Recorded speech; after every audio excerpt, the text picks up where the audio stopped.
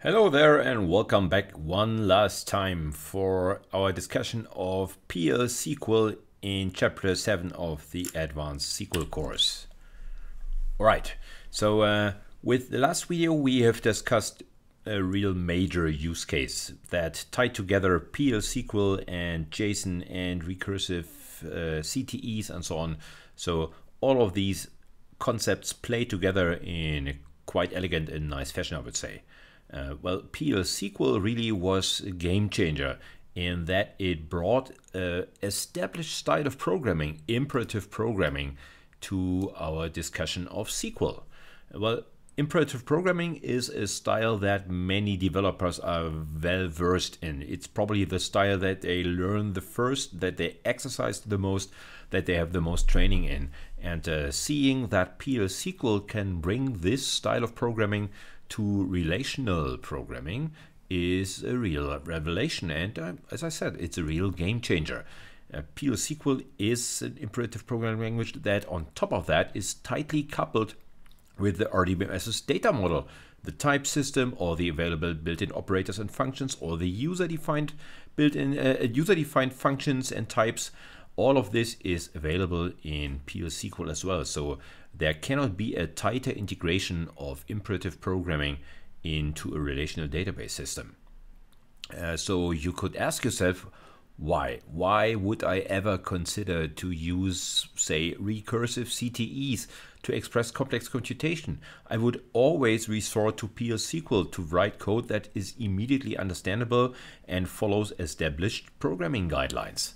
Well, to be honest, recursive CTEs are concise and elegant, but coming up with a functional CTE sometimes can take a while, and it certainly uses some training and some experience there before you are, well, really fluent in CTEs. Why not live in a PL SQL only world there? Well, you could do that. And I think it's even viable. I think that the majority of database applications on this planet have some PL SQL part to it, and I would even say that this entire planet runs on PL SQL, on a PL SQL basis. If you would switch off PL SQL systems in today, then I think this planet would grind to a halt. But still, there is some drawbacks to the usage of PL SQL, and one such drawback amounts to a performance penalty that most of the PL SQL implementations suffer from. And I would briefly take the last few minutes of this course to have a closer look at this performance penalty. It's all due to our combined use of PL SQL and SQL, and the use of SQL inside PL SQL UDFs, which leads to context switches. All right, so let's look at the typical scenario. We would write a SQL UDF here. That would be our SQL UDF, our PL SQL UDF indeed. As you can see here, language PLPG SQL, the Postgres variant of PL SQL. And what you will find inside the body is a sequence of statements. So most of these statements are not interesting to us, so I have just abbreviated them here in a sense. Some of these statements will call out to embedded SQL expressions. So what you can see here is a scalar assignment, the evaluation of this particular SQL query that will yield a single row, single column table in this case. So well, putting this into parentheses will interpret this as a scalar subquery. The result will be passed on to this PL SQL variable, and we will continue processing on the PL SQL side of things before we reach the next assignment down here. In that next assignment, well, we will assign the value computed by this particular embedded SQL expression to v2 before we return to PL SQL, and then continue and then finally finish the evaluation of our UDF here. All of this is being invoked from the SQL level. So, well, this would be the most simple SQL query I can think of that invokes our PL SQL UDF F. All right, so that would be the typical scenario that we have programmed in the last few videos and that PL SQL advocates for. But what this actually leads to is a context switch between the world of SQL and the world of PL SQL, and many of such context switches will be incurred. So we start down here when we use our SQL query to invoke function f. At this particular point in time, we are on the SQL level. This is the top level of our tiny SQL application here. We are at the SQL level. This should be query Q0, say. So we would start here at query Q0, and query Q0 would of course be evaluated by the system's SQL interpreter or a SQL plan evaluator. Well, to fully evaluate Q0, we have to switch contexts to the PL SQL side of things because we were invoking function f. So the interpreter, the PL SQL interpreter, which is a different piece of code, from the SQL-based plan evaluator, the PL SQL interpreter will interpret the first few statements of our function f before it reaches the assignment to variable v1 where some embedded SQL expression has to be performed, and we would switch back the context to SQL evaluation to perform the plan evaluation for query Q1, which would then return its result and bind it to variable v1 so that we can resume with PL SQL interpretation until we reach the assignment to variable v2, which will invoke plan evaluation for query Q2, which will then pass its value back to PL SQL interpretation, which would then finalize the evaluation of our f function, and finally we can return to the evaluation of Q0 and return the result from the SQL context of things. All right, so that would be a constant back and forth between the PL SQL and SQL worlds as time progresses. Well, you can imagine that crossing the line here, going from SQL to PL SQL and back, is something that does not come for free.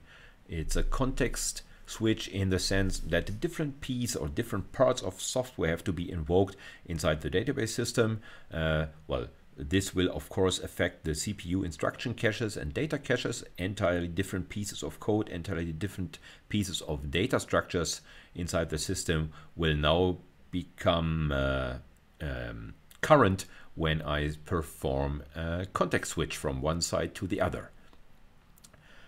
It also disrupts the plan evaluation here on the SQL side of things.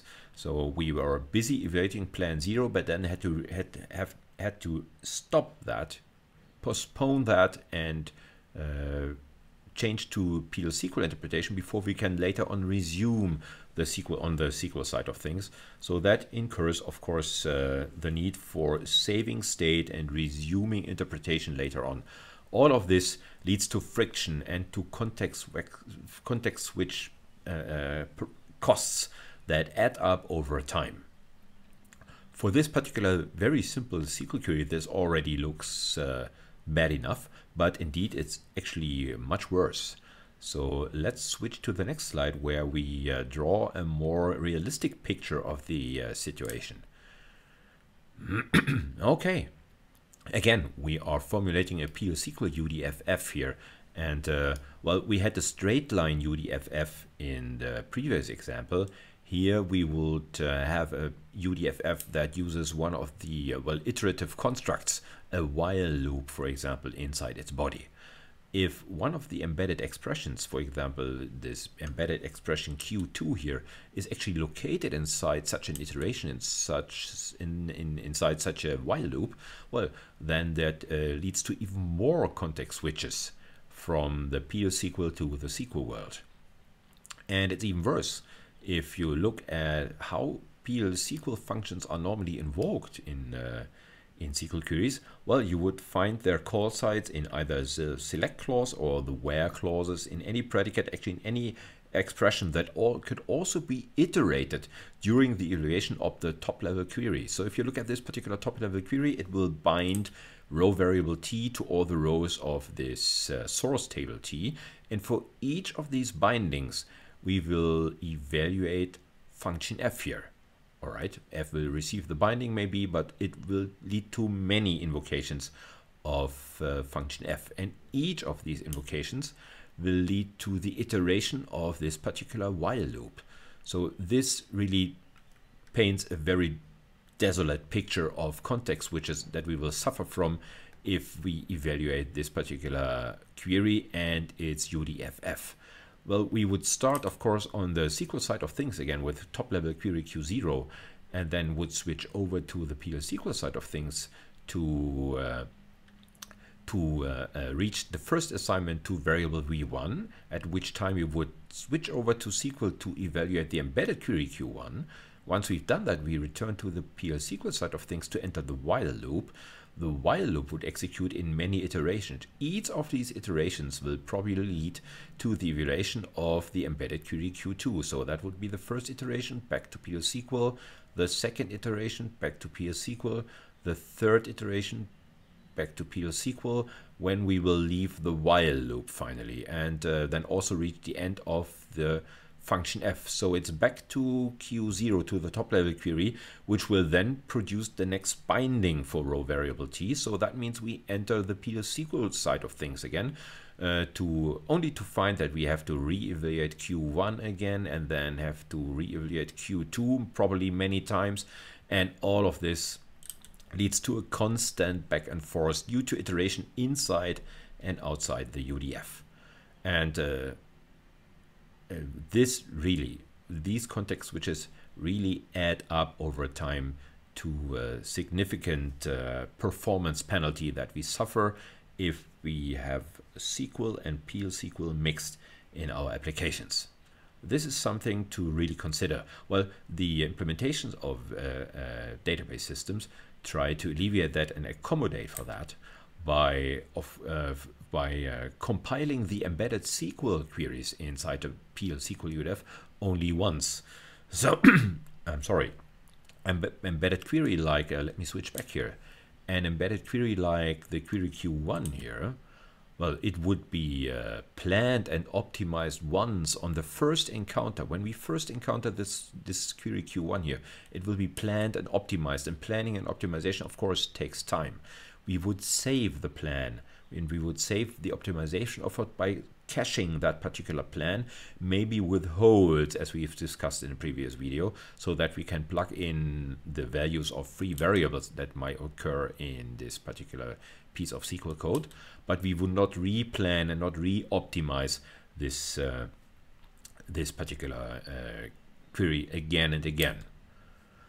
Well, what we would have to do is still instantiate that plan with its holds all the times when we encounter its evaluation. So while we do not have to repeat planning and optimization, we have to perform plan instantiation, plugging in all the values of free variables into the plan, and then run the plan, of course.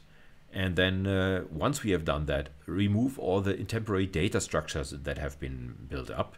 Have to deallocate temporary resources. All of this I would refer to as plan tear down here, and this of course hits the system every time we encounter one of these embedded queries. So there is some effort in saving planning and optimization time here, of course, but still overhead for switching from PL SQL to the SQL world and then back again. That would be the part where we switch back to PL SQL when we tear down all the SQL plan resources.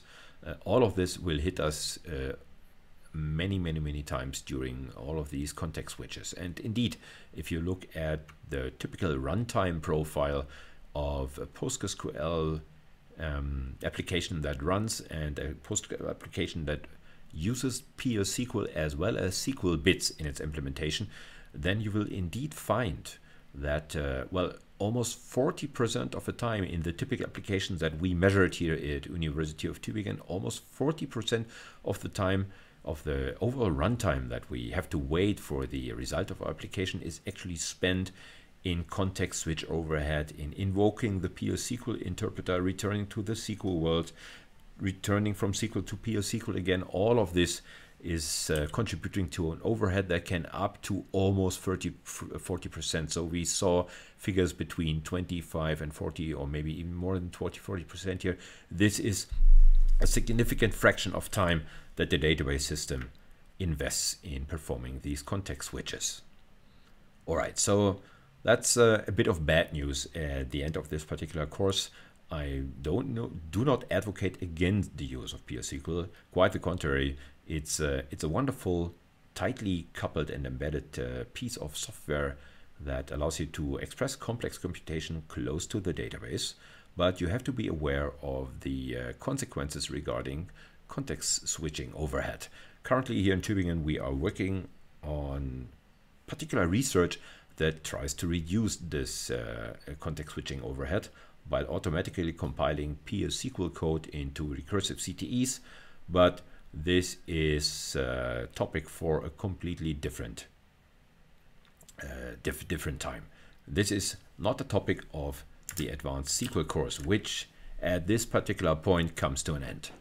I would like to sincerely thank you for your interest and your participation throughout the entire semester, which has been a tough semester. I'm completely aware of that. It has been tough for you guys. It has been somewhat tough for me, but I think we made the best out of the situation. The sun is setting at Tatooine. That means this entire course comes to an end.